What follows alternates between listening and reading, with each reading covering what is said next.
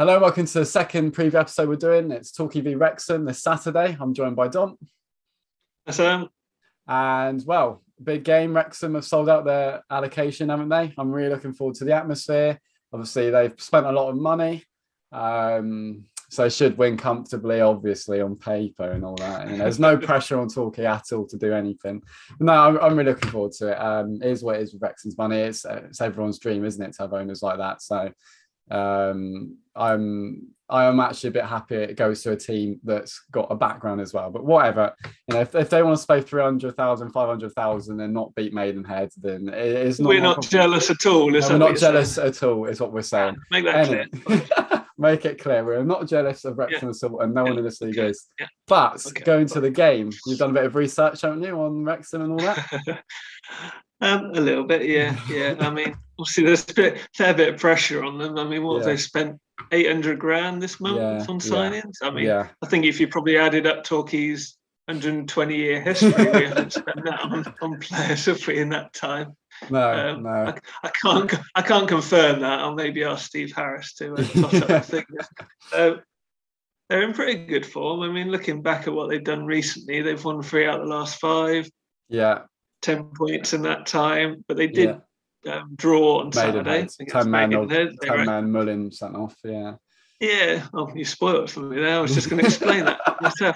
1-1 in the end, which they'll be really disappointed about. So they're just trying to build up a head of steam to get into the top few places, to be honest. Which is where they expect to be. Yeah, I mean, if the title battle their reach probably is at the moment, if you look at Stockport, how they're catching Chesterfield. And you got Stockport are looking for their 10th win in a row on Saturday. Yeah, exactly. I think they're playing Dover, so they might just do it. Yeah, no, I think I think for me personally, I think playoffs is probably Wrexham's biggest option, and you would think that if they get the home ties in like 3rd or whatever, then they prefer. It'd be more pressure though, so I think an amount of pressure. But when I see that fee come through, I know it's undisclosed for that one they got from Burton.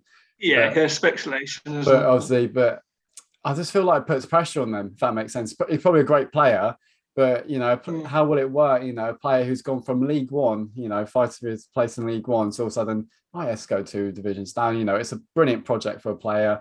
I'm not, and it's probably a life-changing wage for him and his family, of course. I'm not discouraging it at all.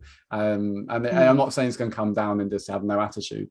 But it's a different one, and National League's very sort of difficult league. It is a difficult league. I mean, you look at the teams like Boreham and Dagenham, all those types of teams scrapping near the top, plus the teams that have spent good money. Plus, Wrexham have just got to fit these players in. There's no magic formula to get them in the team and make it work. So they've got to try and do that. I mean, they should be in the playoffs.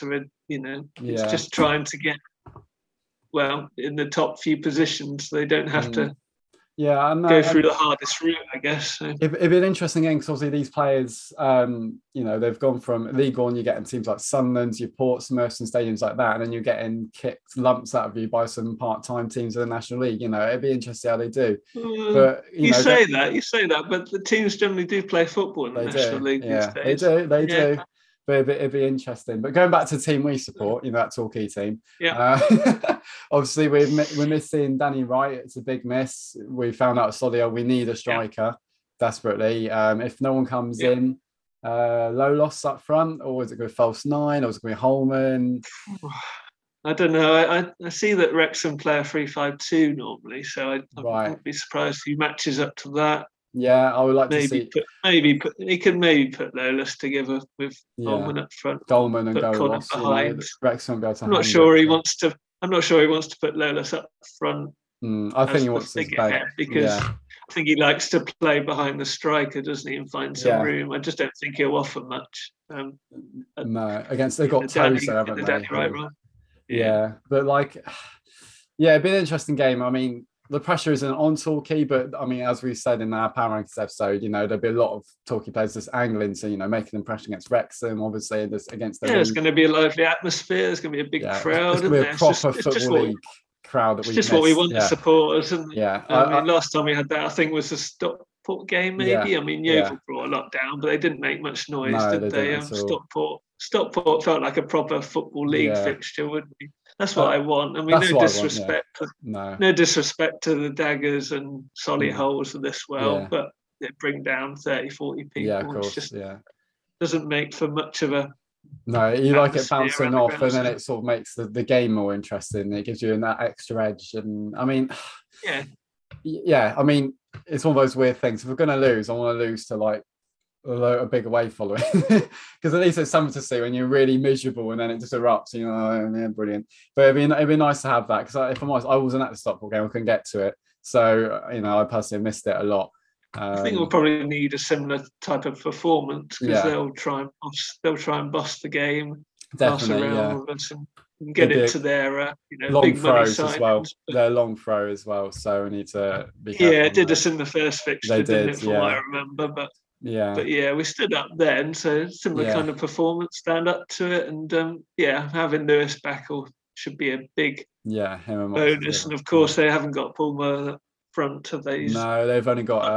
Not that he's scored as many goals as I'd expect this season, but he's still a danger man, isn't he? So. No, I mean, exactly. And obviously they got was it Ollie Palmer? He scored from Wimbledon.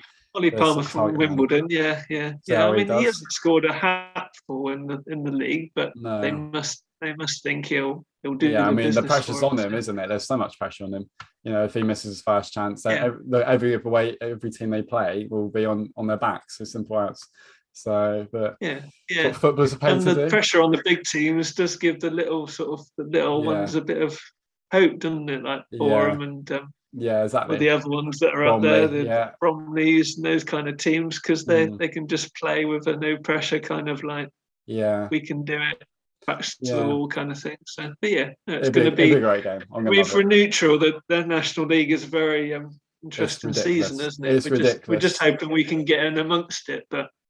I just want us to hold our own against these teams. You know, no, you don't want to be battered 3-4-0 by your Wrexhams and that, like we were at the start of the season, not Wrexham themselves, but you know, when we're outclassed with teams in the top half. So, from our point of view, just give them a good game. We need to win. We need to get a draw on that. Obviously, it was quite a disappointing result last Tuesday. Yeah, I mean, the Solihull lost. Yeah. We're 11 points behind them in the playoffs now, and 11 points is a big gap, isn't it? Especially when your strikers has been injured, so.